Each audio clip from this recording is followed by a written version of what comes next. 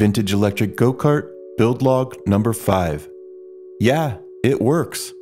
This is the log where we finally drive the thing. But first, some more assembly. I got the 3D printed parts for the display and control panel.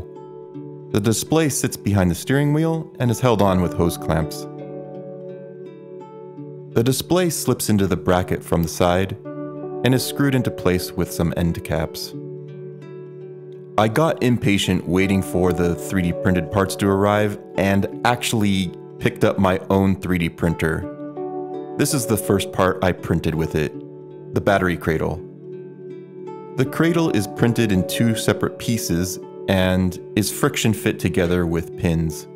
It took a bit of wrestling to get it to come together, but the end result actually turned out pretty nice.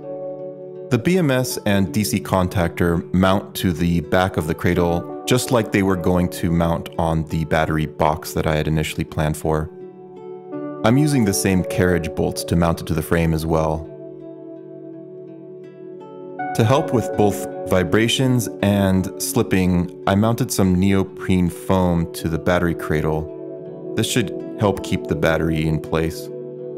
And here is my initial idea for holding the battery down to the cradle. These are nylon straps with plastic cam type buckles which cinch down on the nylon straps when you close the buckle.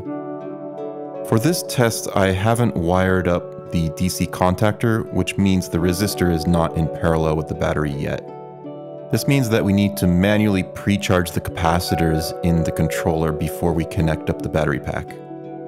I do this by first connecting up the negative lead and then the positive lead with the resistor in series to charge up the controller to around 50 volts. Then it's safe to plug in the battery pack. I think we're ready to take it for a spin.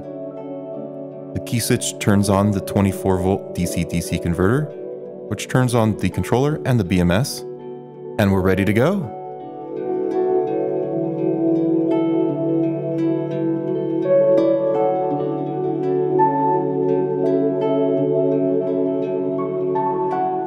This thing is powerful. I've actually had to dial the power back a bit to around 40% total, but it's working quite well. The main things I noticed after this first shakedown are that the brakes are not that great and the steering can be kind of twitchy and hard to steer at times. This is likely because all the weight of the cart is in the rear.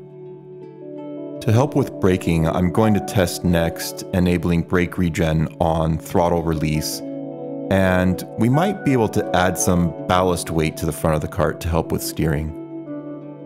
I plan to post my full drive in another video where I'll talk about all the aspects of the cart on the first drive.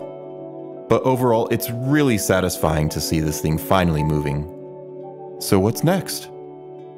There's still a bit of electrical to do, and we're going to have the frame painted as well.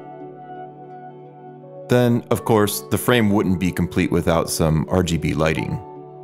In the next video, we'll go through a complete build of the cart. And with that, we'll wrap up this video.